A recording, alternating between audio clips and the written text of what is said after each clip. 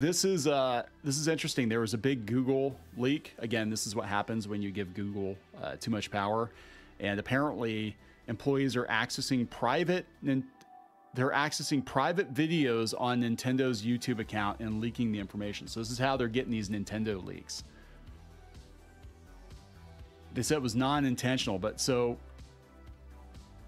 if I'm reading this correctly, a Google employee is in Nintendo's private Google Drive and is leaking the information. Let's see if I can find the Nintendo. Yeah. Okay.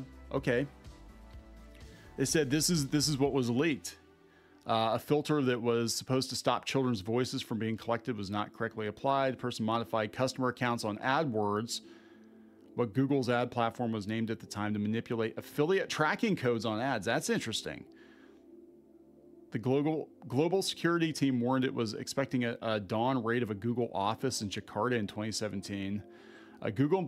This is where it relates to video games. A Google employee accessed private videos in Nintendo's YouTube account and leaked that information ahead of Nintendo's planned announcements. An internal review concluded the activity was non-intentional. Oh, come on. The hell was non-intentional? Let's go out to Nintendo's private drive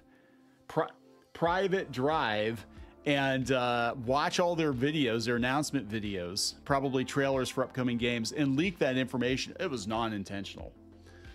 I don't believe that. Do you believe that? I don't believe that at all. Geez, that's crazy. No, that was totally intentional. So that's the thing too. I mean, this is what I'm concerned about with just everybody going all in on Google and Microsoft, is that it's invasive. And I can't really say anything. I've been using Google Docs forever, but now I really got to think about that. Like, is it smart? From a business perspective, is it smart? If Nintendo's stuff can get leaked, who am I? That's kind of crazy. What if people go digging stuff up from contracts and stuff with addresses and phone numbers? I mean, that's crazy.